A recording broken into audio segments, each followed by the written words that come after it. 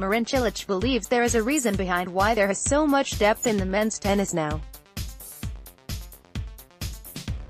The 30-year-old, speaking in Dubai on Sunday, admitted that the prize money increase helps players in taking care more of their bodies. "I agree completely that even the guys that are ranked today in top 60, top 70, even top 100 are great players.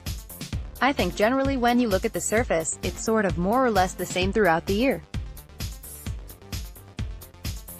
So they are used to playing in that kind of surfaces.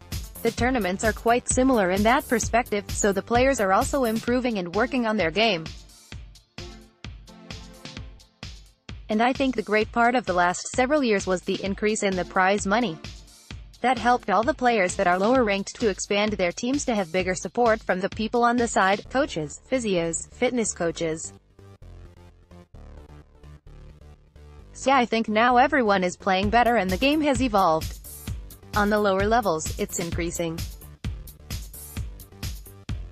And if you are not 100%, if you're missing just 1 or 2%, you can easily go out of the tournament." Analyzing his upcoming first-round match against Gael Monfils, Cilic added, "Definitely a tough draw. Coming here to Dubai, you have to expect that you're going to play tough matches.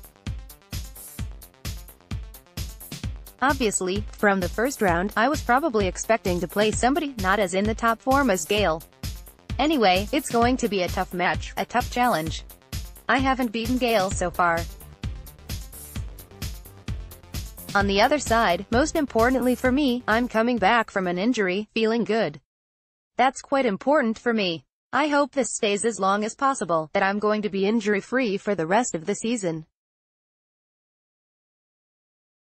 I've been practicing well, feeling the ball well, but now it's the time to put that into match play, and straight away from the first point I have to be on the top, just trying to play the best I can.